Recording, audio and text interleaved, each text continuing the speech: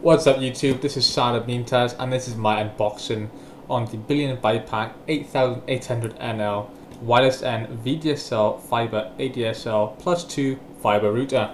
So I'm not going to go into massive specs right now because I know it bores a lot of you guys a really lot and you think I'm crazy. So yeah, let's get over some specs really quick. So I'm actually speaking in an overcast video, so I'm not actually speaking the video, I'm just going to show you whilst I'm talking. So this router actually complies with a lot of the ADSL and VDSL compliance, which is just put a few out there. There's Annex A, Annex B, and Annex M compatible. For the VDSL, it supports Veteran and it supports GHS, so that's good. It has IP4 and IPv6 dual stacking modes. It has NAT static routed modes.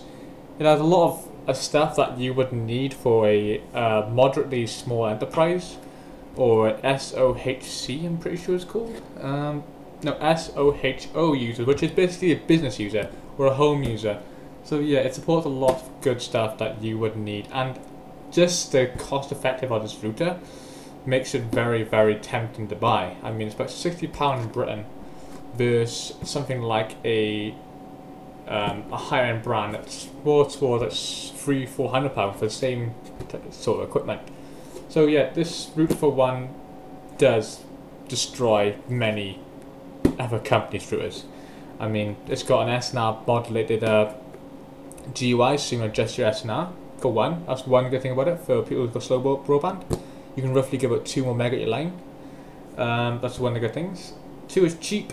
3, it's very easy to use. Once it's all set up, I mean, it's not really going to fail on you. I mean, it's very simple to set up. It's got a lot of manuals, it's got a lot of warranty in it. It's got a lot of security, good stuff on it. So you're not going to get any trouble right there. For the wireless, it's very basic. I mean, you just got 2.4 GHz band. It's up to 300 MHz operational rate. You got wireless protected setups, so you just press a button, it just selects your obviously, it's just nothing too complicated for the minor person who doesn't know much about networking. It has a onboard USB applicated server, so you actually put your media servers onto it through USB. For the management, it's got an easy SO sign-on, which is the GUI.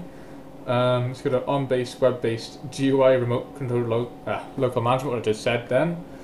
For firmware upgrades, it does very easy upgrades. You just select it from the website, download it, put it into the firmware upgrade, job done.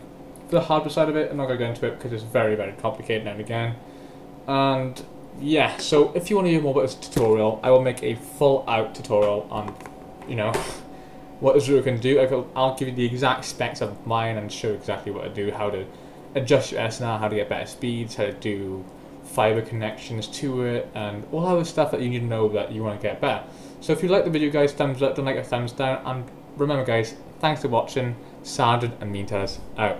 Have a good day, and thank you for watching. Goodbye now.